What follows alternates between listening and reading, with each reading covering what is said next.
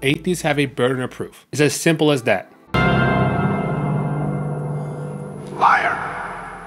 When talking about the existence of a God, a common misconception is that only the theist holds the burden of proof. Oh, no. Nobody. However, atheists may also bear this responsibility. This idea might surprise some, but it's essential to understand that in any rational discourse, anyone making a claim may need to back it up. The purpose of the series is simple: to explain what burden of proof is, and to demonstrate that atheists may have to provide a burden of proof if they want to hold their position irrational by others, or at least themselves. By understanding this concept, we can ensure that discussions about the belief and disbelief of the non-existence or existence of a God remains fair and intellectually honest. Understanding the burden of proof is crucial for maintaining rational and productive conversations. Without it, discussions can become one-sided and unbalanced.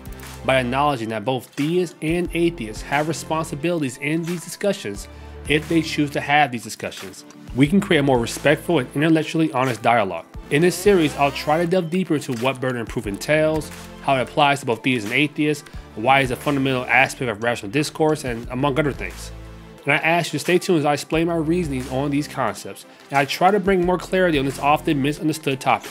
Thank you for watching, and I hope to see you in the next video. Like or dislike, and comment how you feel.